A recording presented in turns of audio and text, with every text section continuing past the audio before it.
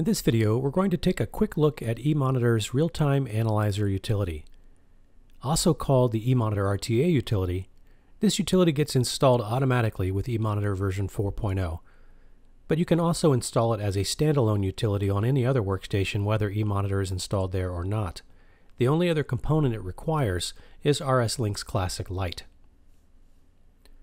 Let's take a look at the RSLinks Classic setup to make sure we understand what's required. For the EmonitorRTA utility to talk to our 1444 modules, we simply need a driver, either an Ethernet driver or an Ethernet IP driver, that allows us to get to our Dynamics 1444 modules. In this case, I've got an Ethernet driver configured, and it is pointing directly to my Dynamics 1444 IP address. So once you've got the driver set up, you double check in the RSLinks browse tree to make sure that you can navigate to your Dynamics 1444. You make sure that it has been properly identified as a Dynamics 1444 and actually shows an icon here and not a generic icon, and that it is responding on the network and doesn't have a red X through it. So once we know that the module is successfully communicating and identified with RSLinks Classic, we can simply exit out of that particular application. So let's jump into the EmonitorRTA utility and have a look. When you launch the EmonitorRTA utility, it comes up to a basic window here where you have two options. You can define a new series of one or more 1444 network connections, or you can go to the File menu if you have previously saved a setup, and you can go to the Recent Files option and open a saved configuration. We'll take a look at that in a second. Let's take a look at how we actually add new modules to this network. So we right-click on Network, we say Add Device. This opens up the RSWho window from Links Classic. Now we can browse down to the driver where we will find our Dynamics 1444 module. And when we click OK, that module is now added to the list. Now you can add as many modules as you want to this list and then save them for future reference and easy configuration when you go into RTA the next time. So you can do it once and then reuse that. And you can share that file with other users if you have multiple people who want to use the utility. So once I've got a module here, I can right-click on it and say View Device Data. At this point, the RTA utility will query the module for the available measurements that it is currently configured to provide. It will only show you measurements that you can actually select and get data from.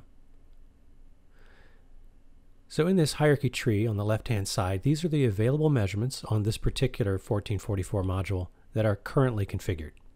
So even though there are 8 bands available on the 1444 module per channel, only 4 of them are showing right now because I've only enabled 4 on this particular module. To start viewing data, you simply need to check the box that you're interested in looking at. So if I want to see a spectrum, I'll click on Channel 0 Spectrum, and it'll immediately begin plotting a spectrum for me in real time.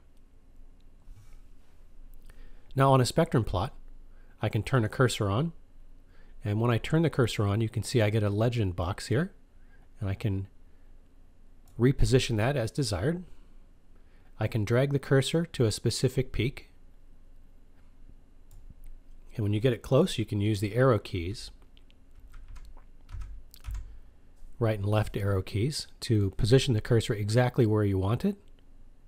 I can also draw a box. You see how it's auto-scaling here. I can draw a box using the left mouse button, and I can zoom in on a particular area. And I can zoom in on any area. It could be just a small frequency band, or I may just want to zoom in on a subset, maybe up here to around 25,000 CPM. And that'll spread the spectrum out for me. But you also notice that this axis here is now locked on the scaling. But this allows me to see the individual peaks more clearly and zoom in on any particular part of interest that I would like to inspect more closely. To get back to the original plot, I can click on Auto Scale, and it takes me back to the original view. Now it will show me the units that I have configured on the module by default. So I am in peak signal detection. I'm currently looking at it in inches per second and CPM. Now I can actually click these little tags and it will recalculate the amplitudes based on that, that change. So I can look at it in Gs, microns, millimeters, millimeters per second squared, meters, and eventually I'll get back to inches per second. I can also look at it in peak to peak if I want, and it will rescale accordingly. RMS is another option, and then back to peak. As I mentioned, it'll show you by default the specific parameters that the module is currently configured on this particular channel. If I want to look at something other than CPM, say orders or hertz, I can also do that as well. Now, if I go to hertz, you can see it rescales to hertz. But if I want to look at orders, I do have to have a speed input currently configured. I do not have a speed input on this particular module right now. So if I click again to go to orders, it will tell me that I'm not configured for speed, and I need to set that before it can show me the orders scaling on the bottom. So it'll go back to CPM after that. And that's the basics of the spectrum measurement. So let's take a look at the waveform. We have similar options here, right? And by the way, you can freeze these plots by clicking the pause button so that the plot stops updating. And again, you can turn the cursor on, and it opens up the cursor legend here, and you can move the cursor wherever you want it using either the arrow keys or the mouse drag. You can zoom in on the time waveform just like you can on a spectrum by left click and drag. And then you right click and choose auto scale to return to the default view. So pretty straightforward. Now if we want to look at the discrete values, it will stack these in a strip chart format. So the first thing we'll want to do is we'll want to click the play button to resume streaming the data, and we'll pick an overall and maybe just click the bands button, and you can see it stacks all of these, and we'll begin populating these trend plots from the right hand side. And again, we can turn on a cursor. It opens up a legend showing each of the parameters I have selected, and I'll just drag that cursor over to here to where the new data is coming in, and you can see now my magnitude or amplitudes here are being reflected on each of these measurements. Now I can add a spectrum to this, and it will put that on the bottom, and it will take the entire bottom pane. If I add a time waveform to this, it will try to tile these in a way that I can see everything. Now at some point, if I select a sufficient number of parameters to trend, I will have to start scrolling the display in order to be able to see these other trend plots.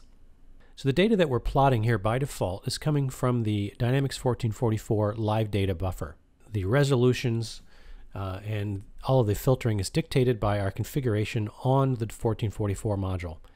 Now the module has another buffer called the demand buffer that gives me the ability to specify on demand some additional configuration parameters such as resolution and sample rate. So it may be, for example, that the spectrum that I'm looking at here is a 1600 line or approximately a 1600 line spectrum. And let's say, for example, that I'm looking at happen to be monitoring something like a gearbox, and with a 1600 line spectrum that I'm collecting on a normal schedule, I don't have sufficient resolution to be able to diagnose something like a cracked gear tooth problem. So in order to get sufficient resolution for that kind of thing, I need to be able to take advantage of the very high resolution capabilities of the Dynamics 1444, but I may not want to change the fundamental configuration of the module. I just want to take a quick look at a higher resolution, and that is what the demand data buffer on the 1444 allows you to do. So let's take a look at how RTA allows us to access that data. So the first thing I will do is I will pause the current plot, and that activates this little lightning bolt here. And you can see the mouse help says acquire and plot demand data. So when I click the lightning bolt, it opens up a window and allows me to add some additional configuration here that I can request on demand. Now for simplicity, I'm only going to select data from channel 0. That will show me all 4 channels if I so desire, but I'm going to say I would like samples of 4096. I'm going to choose FFT lines of 12,800, and I would like to see that in peak signal detection. So if you wanted to copy this particular set of configurations to the other channels, you could use this copy function to do that. But you do need to activate waveform and FFT, or at least one of them. in order to do that copy. Right now we're just doing channel 0, so we'll click Get Demand Data. Now because this data isn't sitting in the buffer already, because it didn't know what the configuration was going to be until we just told it, it must collect this data. So depending on the resolution that we've asked for, it may take a few seconds for that data to come back to us. Now when these plots finish populating, we will see a snapshot of very high resolution data. And this can be full screened as desired. Now since the cursor is turned on already, we have the zoom function, same as we do in the other spectrum plots, so I can zoom in. It's a critical function to have when you're dealing with data this high of resolution.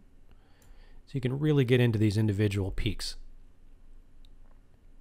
So I'm currently looking at a snapshot of the data in high resolution. I can click this play button here in the upper left-hand corner, and the demand data will resample at that high resolution as fast as it is able to collect it. Keep in mind though, at a much higher resolution it may take longer for updates than it does on the standard lower resolution update. But that is the demand data option in the RTA utility. I mentioned earlier that once we've added our 1444s to this list, we do have the ability to save that, and then we don't have to keep adding those every time we open the RTA utility, and it creates an emo file. Now you can see I've got one here already called feed pump. So if I wanted to open that particular one, I can simply say file open, and I can pick it from the list. It's going to have to close the current one that I'm in right now. I'm not going to save those changes, and it will load the feed pump configuration, which in this case happens to be the same module that we were just looking at. But if I had a couple of dozen modules, say, already configured here, I wouldn't have to go back and re-add those. And whatever displays that I had opened, when I saved the file, it will open those displays. So as you can see, it's populating the overall on band 1 on channel 0, and it's giving me the spectrum and waveform. And the reason for that is the condition of the live data screen when I did the save. So it takes me immediately back to that particular view. So that's very handy. And that is about all there is to the EmonitorRTA utility. I hope you found the video helpful. We'll see you in the next one.